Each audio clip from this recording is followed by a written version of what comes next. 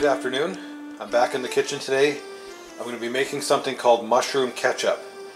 It's a sauce that predates tomato-based ketchup. It was something that was used in the 18th century. I got the recipe off of another channel called Townsend's. They deal mainly with 18th century cooking and living.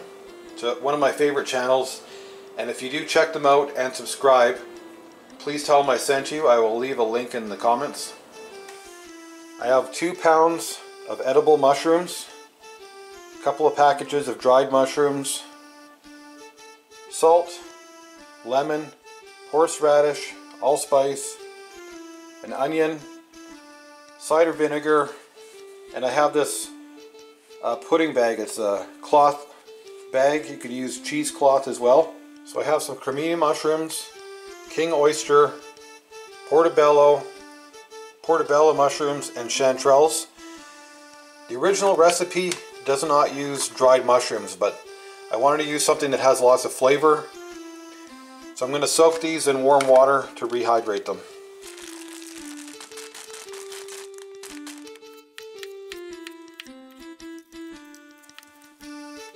I first finely chopped the mushrooms, including the ones I rehydrated.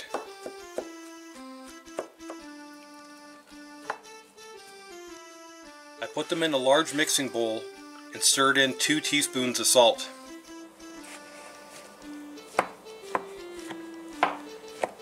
I then covered it with a plate and let it sit on the counter overnight. The next morning, I added the mixture to a large cook pot, added 1 chopped onion, the zest of 1 whole lemon, 1 tablespoon of horseradish, a 1/4 teaspoon of allspice, and a 1/2 cup of cider vinegar. I simmered the mixture for 15 minutes and then let it cool. I strained it through a cheesecloth and bottled the liquid.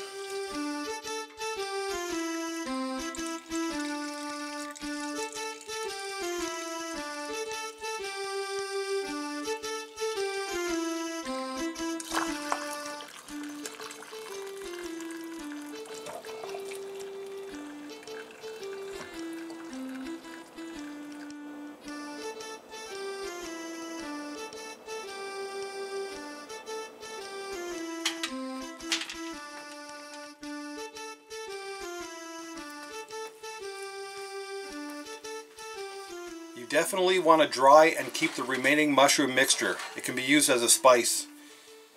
To help speed up the drying process, I spread the mixture on a baking sheet, put it in the oven at 180 degrees for about 4 or 5 hours.